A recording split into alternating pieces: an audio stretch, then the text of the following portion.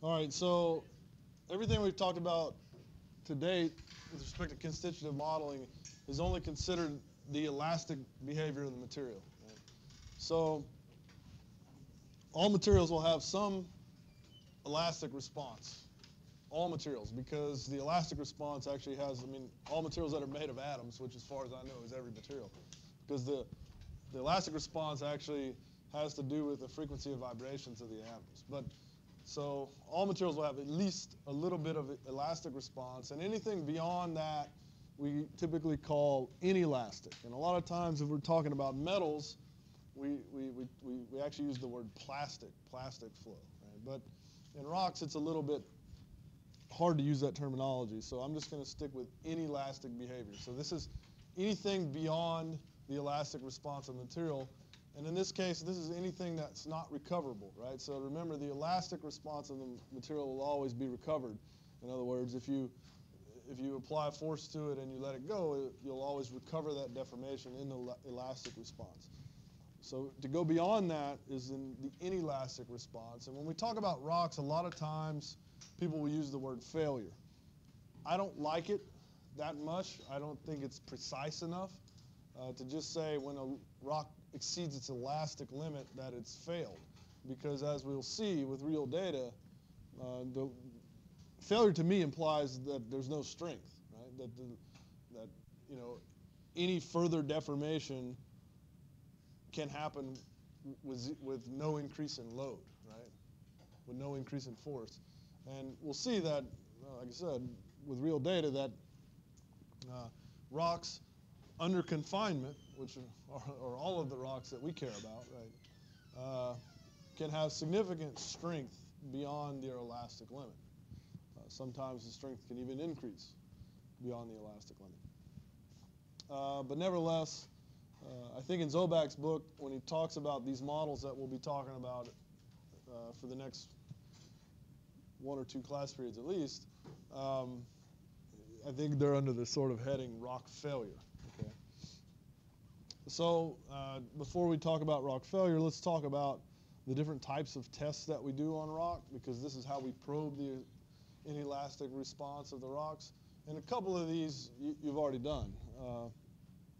So everybody's had 2 labs now, right? So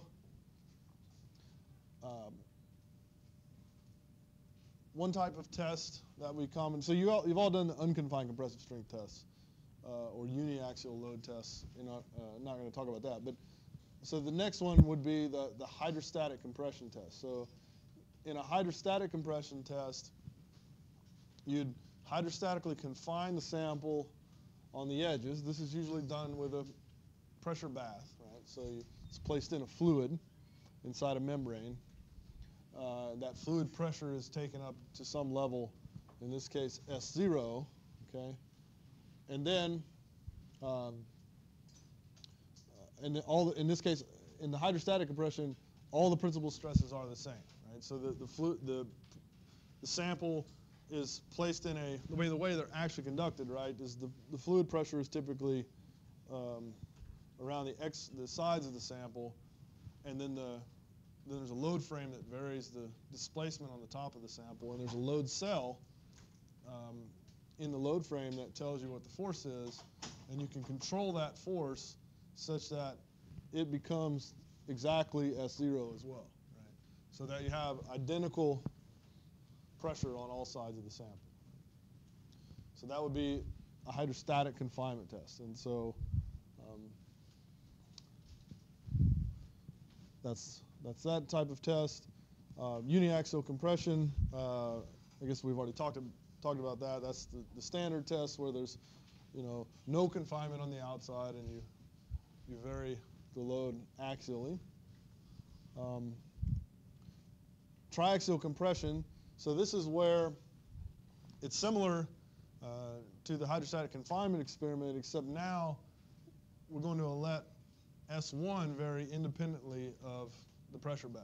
Right? So again, the way these are actually often done is the sample's confined in the pressure bath, just like in hydrostatic confinement, but now the load frame is allowed to vary S1 independently of the pressure bath, so that you can either, and often this means that S1 is bigger than the other two, right? So the vertical stress in this, the way the picture is drawn, the vertical stress is higher than the pressure bath. Right? Pressure bath would apply an equal force to S2 and S3. So those are called triaxial compression tests. What's the difference between that and the confined test? Well, You just increase S2 and S3? yeah, hydrostatic compression is this what you mean? You're calling it a confined test?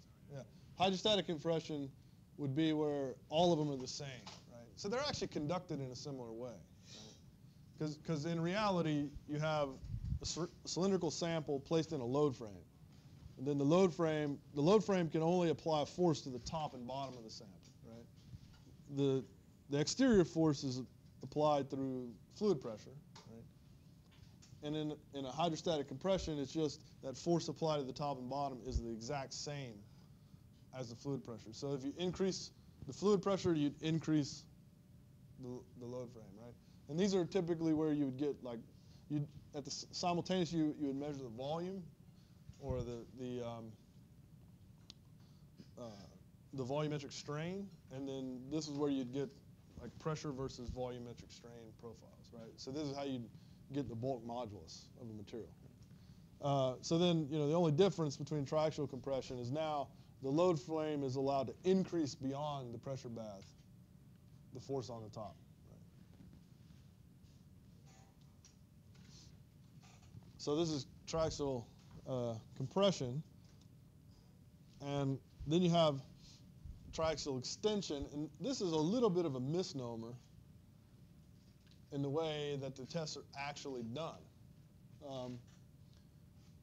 Because if you just look at this, it says that the confining pressures are the same, the pressure bath are equivalent, and they're greater than S3. Right? So extension to me, often, my thought process when I think of extension is I'm grabbing on something and I'm pulling it. This is actually not how these experiments are conducted. These experiments are conducted by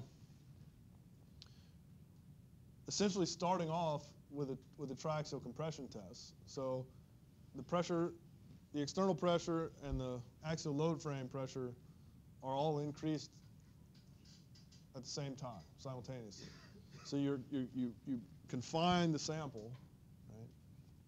And then you release S3. So you initially start off with, essentially crushing the sample on all sides equally, and then at some point you release S3, which creates an axial extension or tension in the sample. And the sample will usually fail.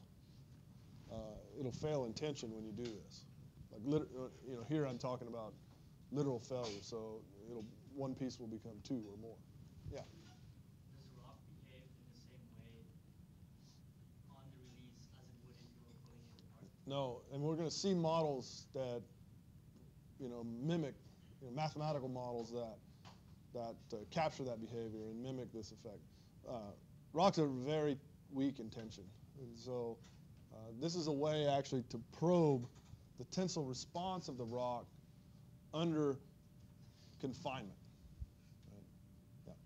Where's this Well, I took this. You can blame Zobak for this one because I just took the picture from the book and yeah. So, S1 is equal to S2, but if you wanted to draw it on the figure, you could just pick either one. I guess it would have to be, if you want to have a right-handed coordinate system, that would have to be.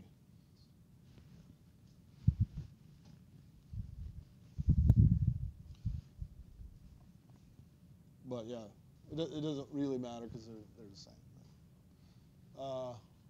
And this is just the nature of part of this is just the nature in how you practically conduct these experiments. The most practical way to do triaxial extension or compression is to stick the sample in a fluid that you can control the pressure of the fluid. It's very difficult to have a load frame that you can independently push on all sides of a sample with. It can be done, but it's very expensive. It's very difficult. It just adds a lot of complexity to the experiment. This simple, still fairly complex, but it's not near as complex as a true 3D tractor. Yeah. So yeah, this is a way to probe the tensile response of a material that's under axial confinement.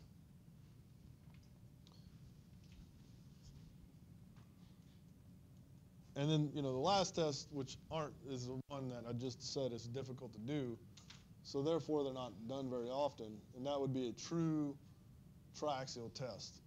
This is where all of the principal stresses could be varied independently. And again, this is difficult to do because it's, you have to have a very complex load frame that can confine the sample on all sides and then vary the pressure on all sides independently.